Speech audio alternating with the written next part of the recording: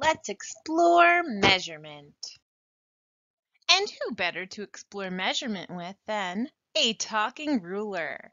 The measurements we use are from two different measurement systems, metric and customary. The metric system measures in base units such as meters, grams, and liters.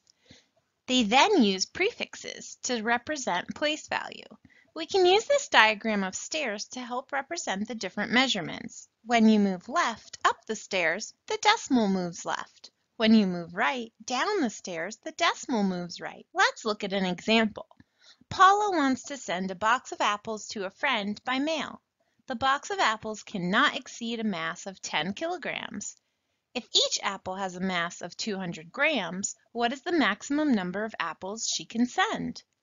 Well, first, since our measurements are in different units, the first thing we want to do is convert so we have the same units. Let's convert 10 kilograms into grams. Since we're starting at kilograms, we want to start at the kilo step. I need to move down to the base step, which is 1, 2, 3 steps away. So I need to move my decimal point 1, 2, 3 spots to the right. That would make it 10,000 grams. Now, since each apple has a mass of 200 grams, I need to divide 10,000 divided by 200, and I get 50. So my answer is 50 apples. Let's try another. Walt grew 10 centimeters in 1 year. He is now 1 6/10 of a meter tall. How tall was he 1 year ago? First, we need to convert our measurements to the same units. Let's convert 1 6/10 meters into centimeters.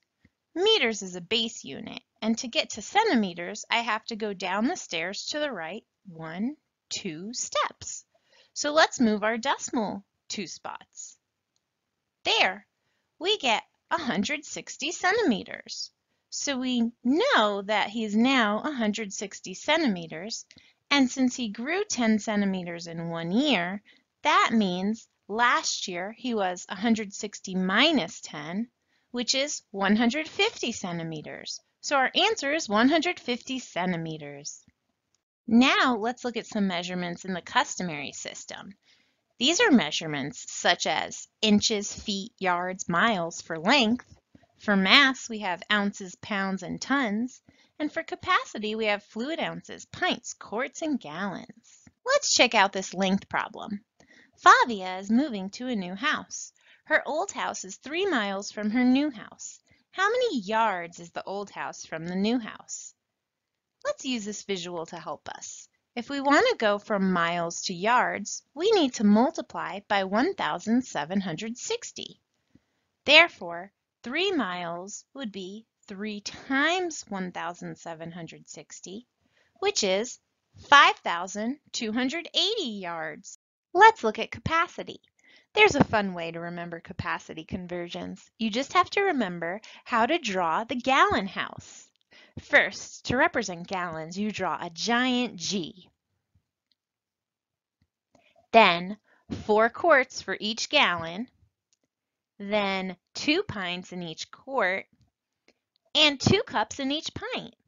This gives us a visual representation and helps us do any conversion problems involving capacity. Let's try this problem. The table shows the amount of water in cups Amanda drank each day. What is the greatest amount of water in pints Amanda drank in 1 day? Well, if we take a look at the table, we see that 8 cups is the most amount of water Amanda drank. However, the problem's asking for pints, not cups, so we need to convert 8 cups to pints. If we look at our gallon house, we see that there are 2 cups in each pint, and so 8 cups would be 4 pints. So our answer is 4 pints. Great job! You are now a measurement master.